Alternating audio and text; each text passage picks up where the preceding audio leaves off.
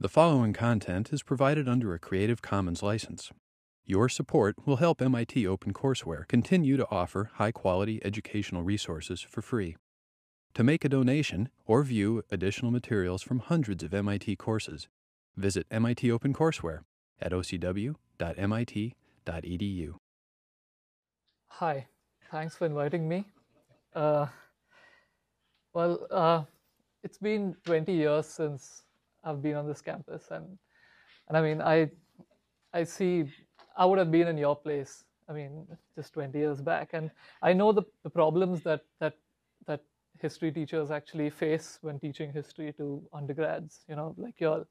And I thought I'd propose a lecture, a special lecture for y'all, just to kind of give a global perspective on things. Usually you're taught history as some people, some buildings, some places, and somehow the interconnections are just lost. And I can tell you how some of the maps would look. Is to your left is a map of Iran, and these are how national history is actually written. What is outside of the borders is a complete abyss. It's black. And to your right is what you would call like a religious history, is like an expansion of domains, political domains. And you have no idea of what is happening outside of this. Again, it's black. We get some clues in a book by Mark Kurlansky called Salt, World History. It is a book, as the name suggests, completely about salt. From the preservation of mummies and the pickling of vegetables in ancient Egypt to Gandhi's salt march in Gujarat, as a demonstration against colonial taxes, it is only about salt. The anecdotes are fun to read, and it successfully makes connections across cultures just by telling stories about salt. The world seems a much smaller space. People seem more alike. Their physiological and transcendental connections with salt are no longer local, but enmeshed in the economic, scientific, political, religious, and culinary occupations of the world. In short, it's making connections through anecdotes maybe, but it's making connections. To the right is a global history of architecture by Ching, Jazombek, and Prakash, which also focuses on seeing connections, tensions, and associations in a similar way. They call it synchrony. So when things actually happen simultaneously around the world, it's not just a matter of coincidence. It's part of a larger scheme of architectural development, and that somehow hints towards a much a better way of looking at history, beyond the stigmatizing discourses on nations and things like that.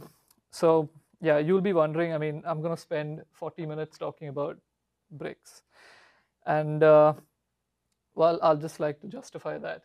The brick is a global thing.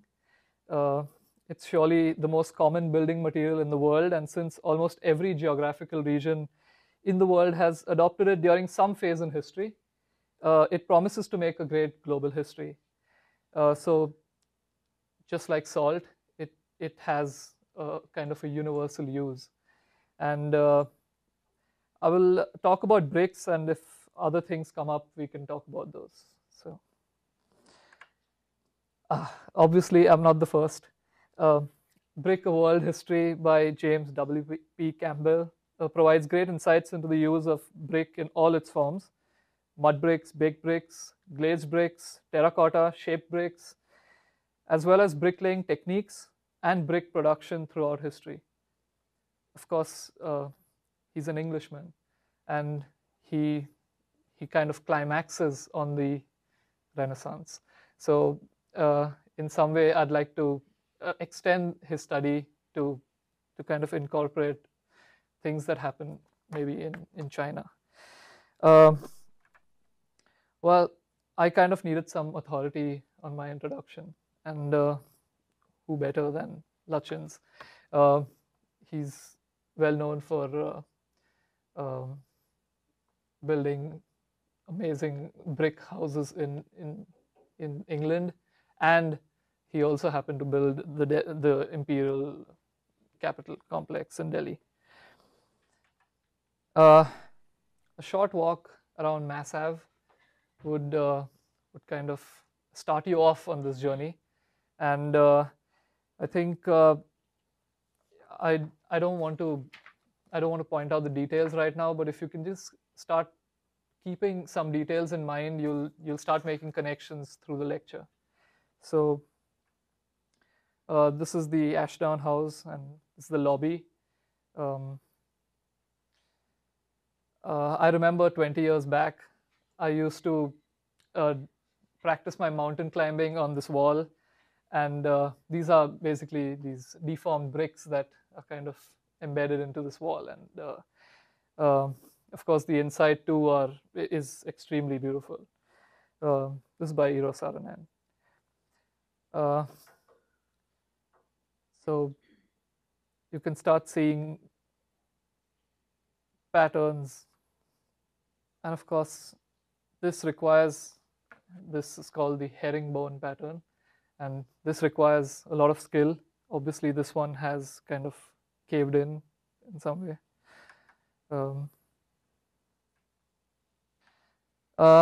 This is Hi-Fi Pizza. You wouldn't have noticed the building above, but it's quite remarkable. It's got some pretty beautiful details there, and keep these in mind for sure. So this is terracotta.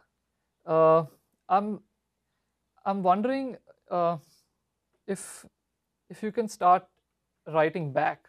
I mean, writing a history for this. I mean, how did things get here? Some kind of a movement of technology, and I think that's what I'm more interested in kind of sharing this kind of a global history with you. So what I'll start with is the first brick. These were essentially hand molded, and they were just mud and water, and they kind of resemble these pieces of dough, and the ones at the bottom actually have some finger impressions marked in it. Why do you make bricks? Why not just construct in mud? There are some reasons. The first reason, and probably the most important one, would be transport. Is that it's tougher to transport mud than transport brick. As far as you need some kind of formwork to actually fill mud in and then compact it, brick of course comes kind of made, especially like this. The first bricks were actually found in Neolithic Jericho, 8,300 BC. So this is old.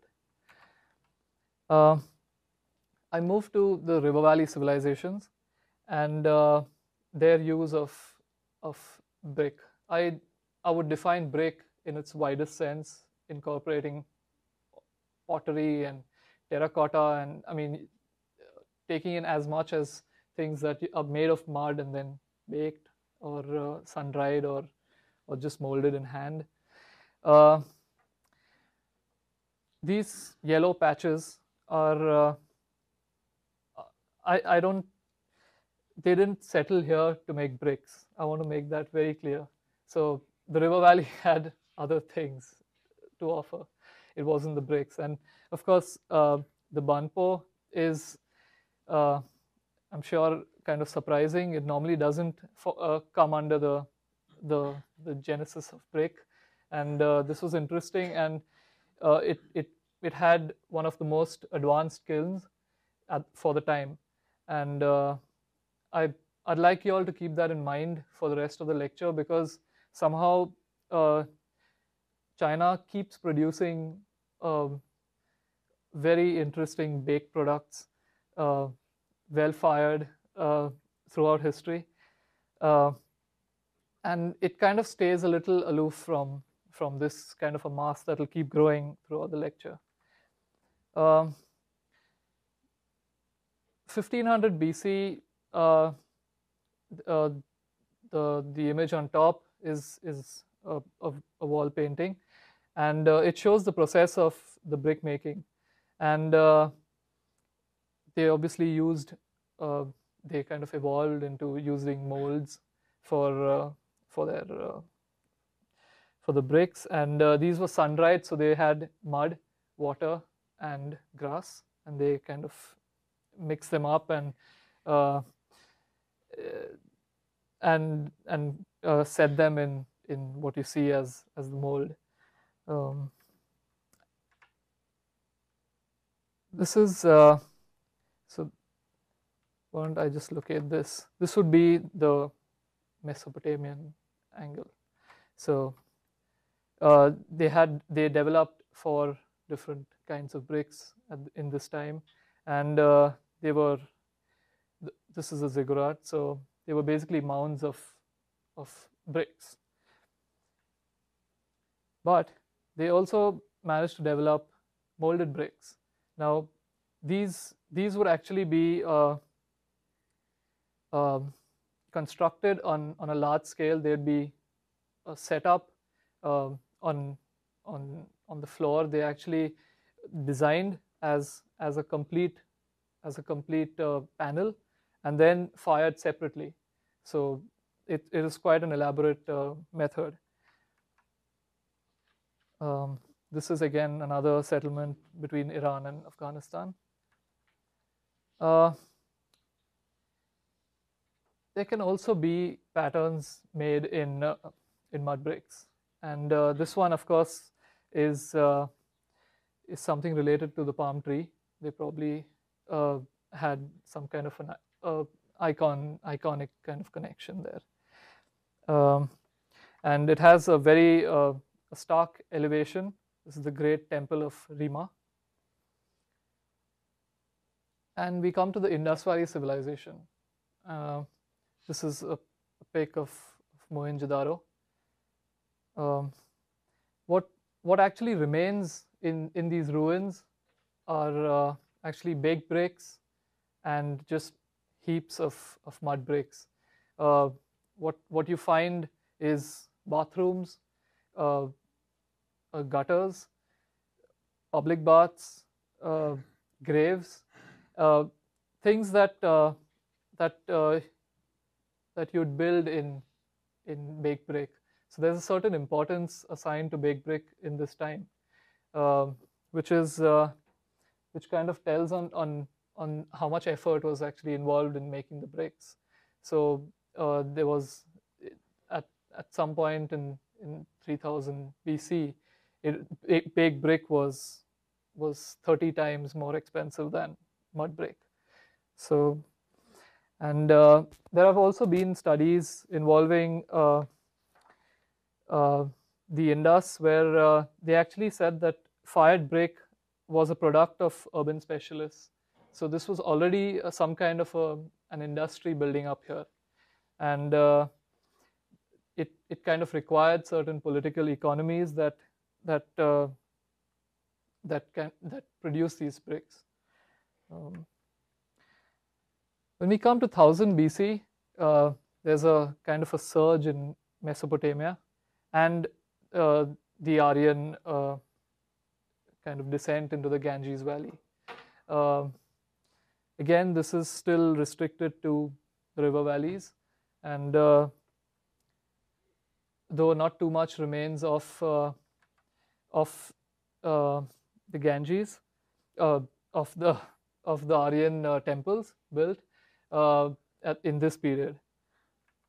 I just wanted to briefly indicate the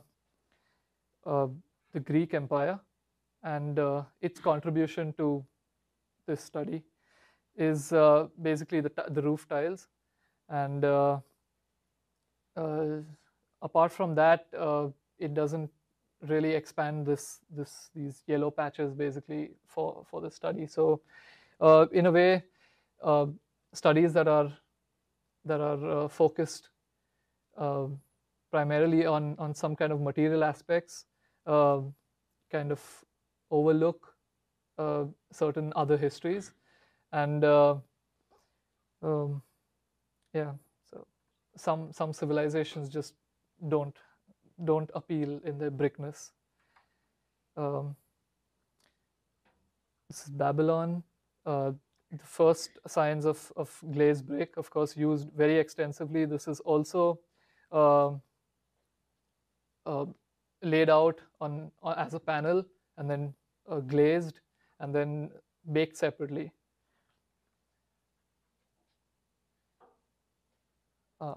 Now, in this period, there's a little.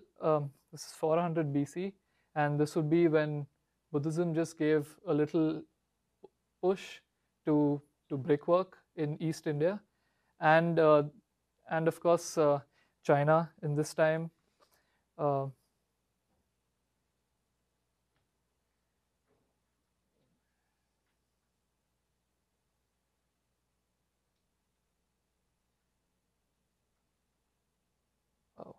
Okay, so we move into 200 BC, which is the expansion of the Roman Empire, and in China we see the dynasty actually starting to build the Great Wall of China, and so this is Rome. Technology is taken to a whole other limit. The use of the concreted wall, and here in Rome, the industry actually builds up to the point that it can mass manufacture for an empire this large. I mean, it's expanding right north of the entire Africa, and you have most of Europe taken in, and of course it gets all the way to England.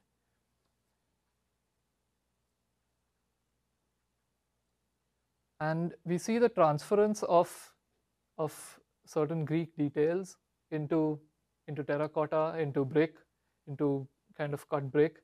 And this is an interesting point where you can actually see certain technologies being invented to suit transition in some way. And here again, I'd just like to bring to your notice that the cornice actually, as in Greek architecture, the cornice is again extremely important for the brickwork in Rome as well. And the use of corbelling is used. This is an example of a brick kiln in Rome. They say that there were even coal kilns. I mean, that would kind of justify their rapid expansion and their production of brick in such large scales. Their standard types were the one right at the bottom was actually 2 feet by 2 feet, and that was their standard tile that they used. This was the Roman brick, and the ones above are actually special bricks used for other reasons. This is the Great Wall of China actually.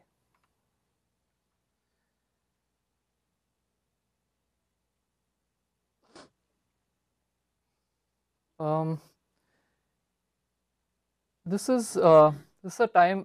The black outline in this map actually indicates how far the Buddhist empire actually did go at this time, and but it again does not really affect the brick history as yet. So China still remains a little kind of producing terracotta soldiers, the terracotta army, and this kind of a whole different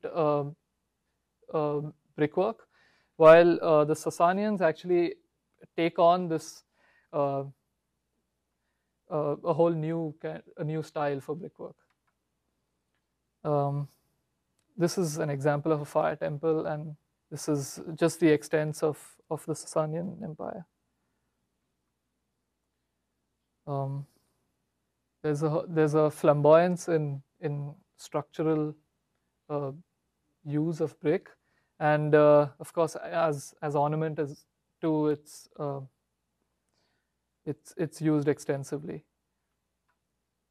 These are the terracotta warriors in China, and I mean these are thousands and thousands of them. So this is actually it's like they're actually working on kind of a parallel technology in some way.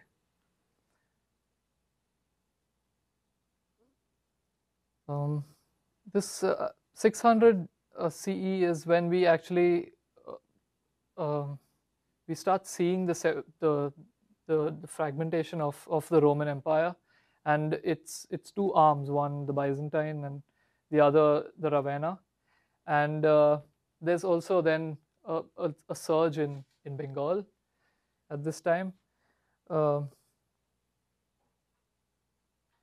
I put this map here just to kind of clarify certain things, is that what actually is missing in this one. So I actually placed this in just to kind of give you all a reference in some way of where all the empires actually had extended in some way. And you see Europe is completely fragmented there, and of course the Umayyads have taken over the entire, I mean the first expansion of Islam, and we see the complete difference between the two styles actually. To the left is actually the Byzantine, and to the right is the Ravenna style, and there's a certain solidity that is associated with the Ravenna style, which actually continues through in Italy, and while the use of more flamboyant, more slender arches actually are actually used in the Byzantine Empire.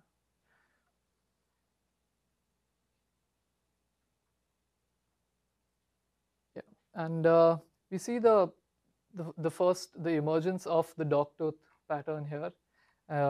You can see it in the top left photograph, and you can see towards the roof, it's actually lined with the dogtooth pattern, and that would be the one on the left here, left bottom.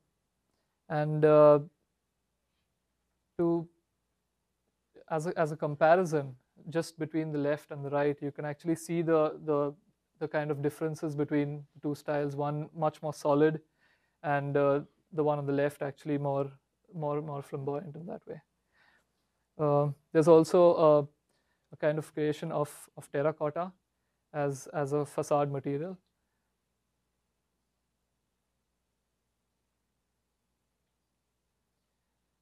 This is actually the little splurge of when Buddhism and Hinduism actually found some kind of a confluence in eastern central India, and these are the few surviving brick temples in the region, and these are, of course, they are completely cut brick, and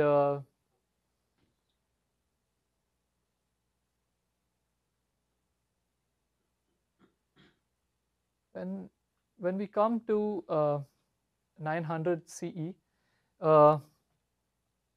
the Abbasids have kind of have already lost their empire, which extended all of that green, and the Samanids actually are a group close to the Caspian, which are actually developing this very intense technology on decorative brickwork. And we see this the Ganges Valley again dotted with these brick temples at this time.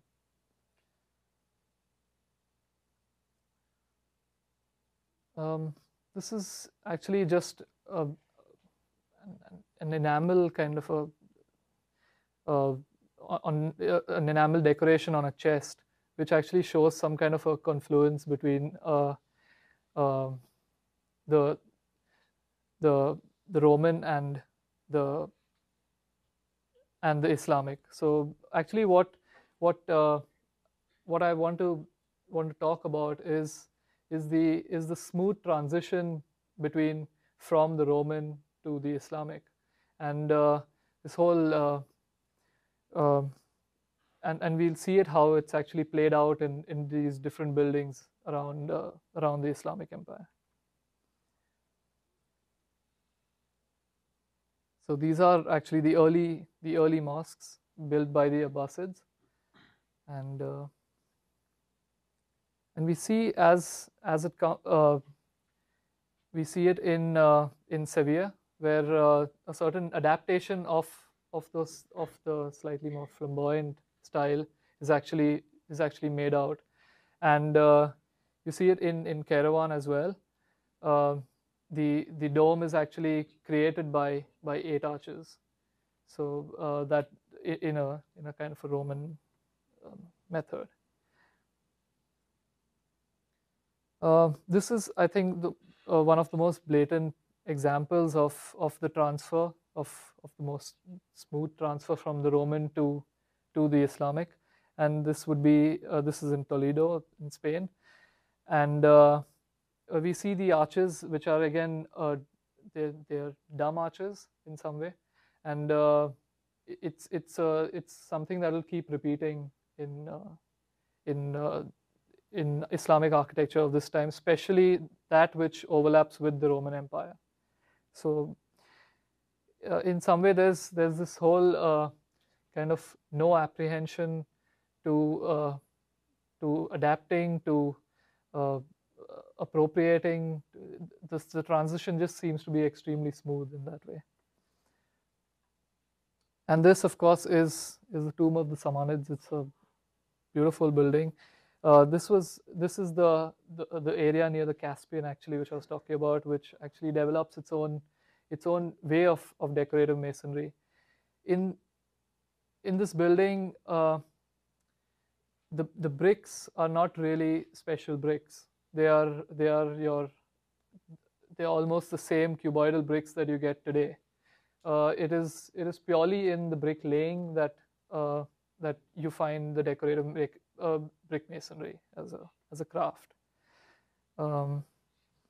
And of course, there are the same kind of signs for some kind of a development from Sasanian and Roman. So there's a kind of combination here in this region. These are some of the bonds which are actually which are just beautiful. I mean, there's just this, and then of course that entire area develops its style from here. This is a minaret built in almost the same kind of a pattern and technology also.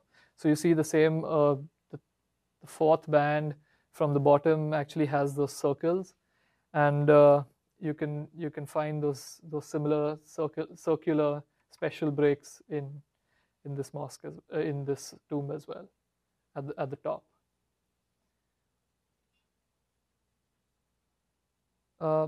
And this was the little flourish between in central and eastern India. This is Nalanda University.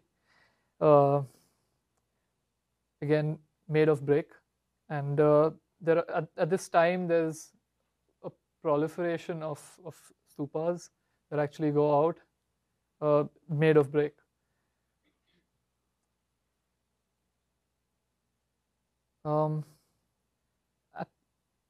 This is now getting to where I would be more interested in the study, is the emergence of Pagan in Burma, and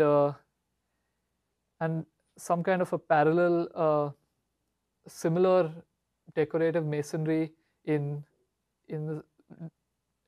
by the Seljuk Turks. And this is an interesting time because the central region between them is actually occupied uh, by other political uh, parties, and this actually, I mean, this would be a little hypothetical, but it is worth proposing in the sense of when we actually see uh,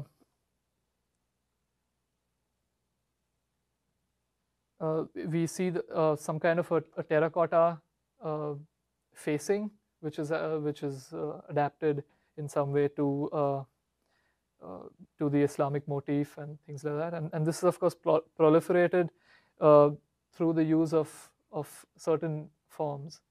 Uh, Robert Hillenbrand, an Islamic scholar, actually theorizes this in the sense that he talks about it in the sense of that a certain amount of mosques were already built in these regions, and the idea of spreading identity in some way, religious identity, was actually adopted by these other buildings, which were the minaret and the tomb. And these are tombs that actually proliferate from Iran during the Seljuk Turks, and they reach all the way till Aswan, Egypt. And of course, these tombs are they carry the same kind of patterns that were persistent in the Caspian area. This is Isfahan. This is the Great Mosque at Isfahan, and this the entire linear route that leads to the main mosque is the market street, and each of the domes is actually built in a different pattern. So you have a complete, and I'm just showing an example at the right hand bottom here of how these patterns actually were used in this dome construction, by vaulting, of course. This is in Ardistan. This is again the Seljuk Turks. In England,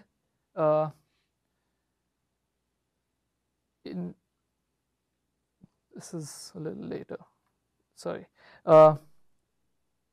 In Burma, I was talking about the Pagan Empire, and this actually stretched the entire height of Burma, and this was along the river Irrawaddy, and the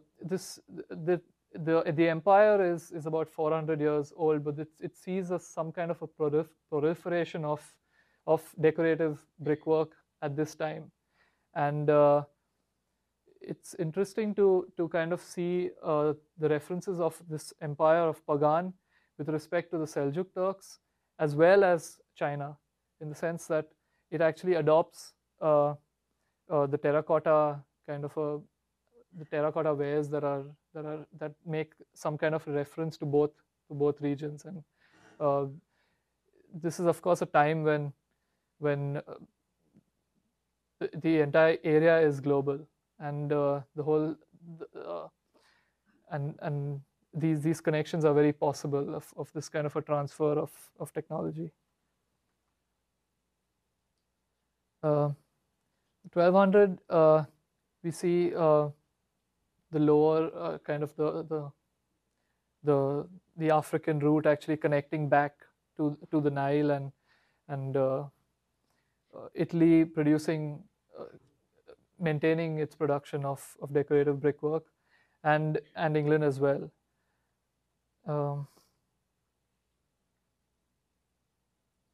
So we see the first building built out of Roman bricks, and this one is again this is a kind of just a continuation of some kind of a tradition, a kind of a technology of construction.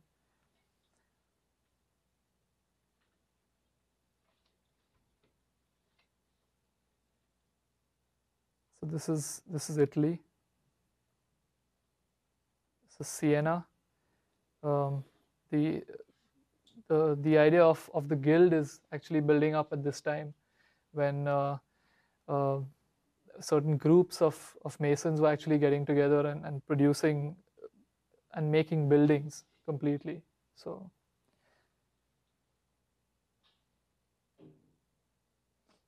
this is in Multan, close to Pakistan,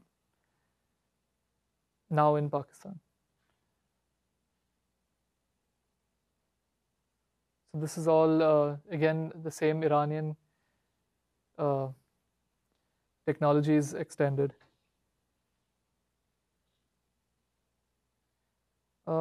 I kind of end at uh, at the 1450 when I think tracking brick loses. I mean, I lost complete control of tracking brick at this time. It's when all medieval cities were being built, and every medieval city was built out of brick, and and it's I kind of with the black outline I just give a rough impression of where these cities actually were being built in some way.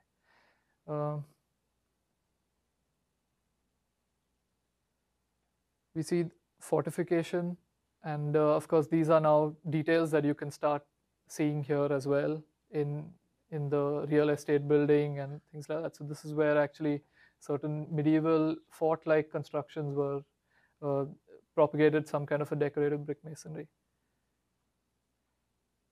This is in England. Uh, these are again special bricks. They are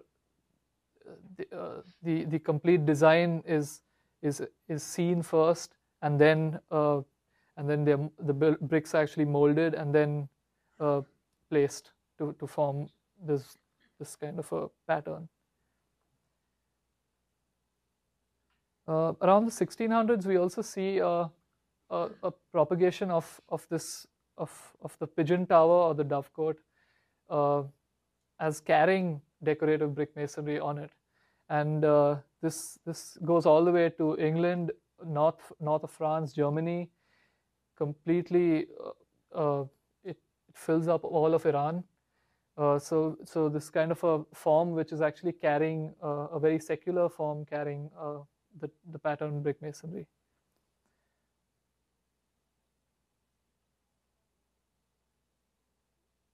I keep this one in the sense that I'd like to talk about pattern brick masonry as some kind of a branding, in the sense of branding of empire, if that's possible, in the sense that a complete set of public institutions are actually built in pattern brick masonry. So how you can actually recognize an architect's work.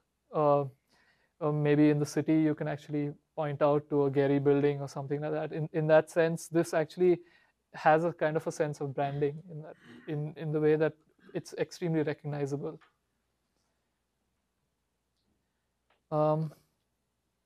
I see 4 regions actually in the 1600s as developing their characteristic decorative brick masonry. One is Bengal, the other is Italy, England, and Iran. So these are kind of 4 pockets which are actually extremely connected through the buildings that I've just shown you. And I'd like to take one thread through, and that would be Bengal. These are pre-Mughal empire. This is the pre-Mughal Sultanate in Bengal of God and Hazrat Pandwa, and you can see these are of course completely ruined. You can just see the few patterns and the terracotta works in this picture. The mosques. This is the Ekhlaki mausoleum. Again, it's the proliferation of the tomb as the carrier of, and these images are actually reminiscent of the Aswan tombs and it's and the Pagan and this kind of the plan is a chamber, and it's a very solid structure, decorative brickwork, and This is a very high level of terracotta facing in these works. And these mosques, uh, well, there are two stories for these mosques. One is that uh, uh, they they actually plundered the pagan temples and the Buddhist temples in the area and actually used the terracotta for the mosques. Uh, or of course, a more global explanation would be that the craftsmen were just there, and this kind of uh, just a blurring of boundaries and the movement of craftsmen can actually facilitate architecture like this.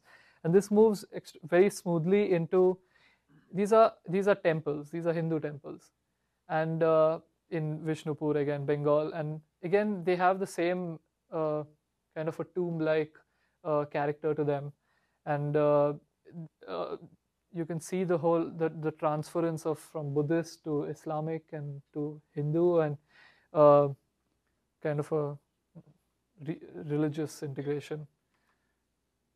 And we end up with a 19th century settlement in Bengal, which is again built in brick. This is just one settlement, and then uh, there are uh, there are accounts of the river changing course, and this is actually the entire delta region of the Ganges. So the river keeps changing course in that sense. The importance of cities also kind of depends on that.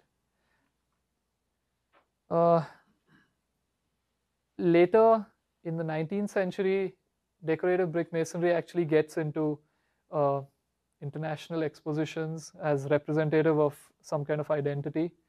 Uh, it it uh, it is put into manuals, into mm,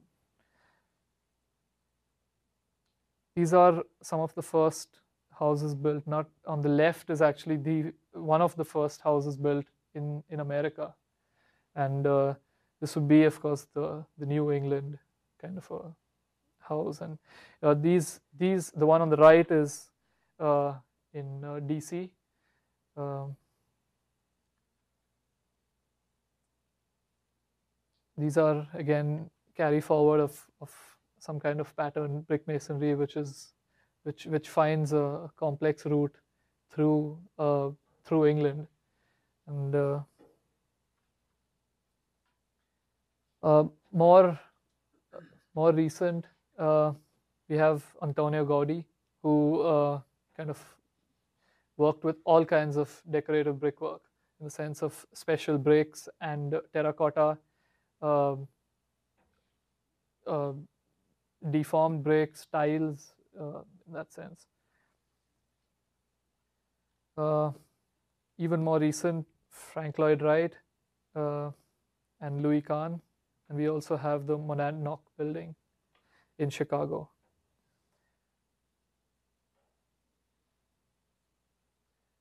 And certain sensibility about making the plinth carries forward uh, through through through certain examples which I do not show you all. Is Frank Lloyd Wright kind of emphasizes uh, the horizontal in some way, and you can see his vertical joints are flush with the brick, and his horizontal are actually recessed in some way, so you actually catch horizontal lines as shadows.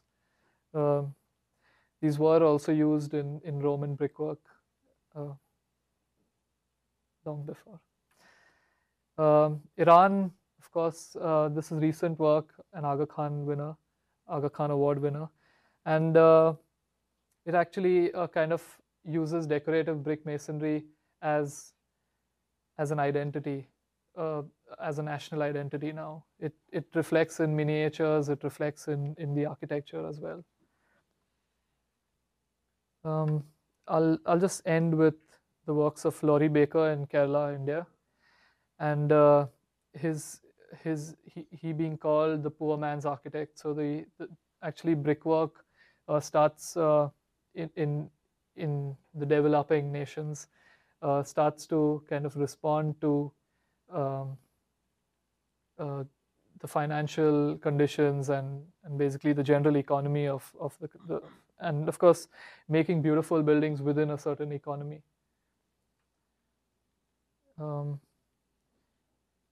He uses the thinnest wall possible, which is just half of the brick size, and of course the stability is got through certain geometries of arches and plan and things like that.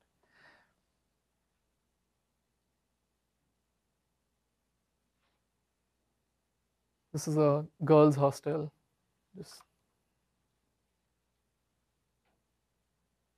And I'll just end on a note which is slightly more technology based, in the sense that we've kind of passed the stage of doing this, and our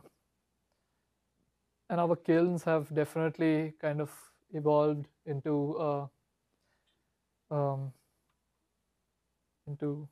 this. At the right hand bottom is actually what our modern brickmaking factory would look like, and the possibilities of creating any kind of brick of any color and any size and any consistency, and just the fact that the potential of decorative brick masonry even today. Thank you.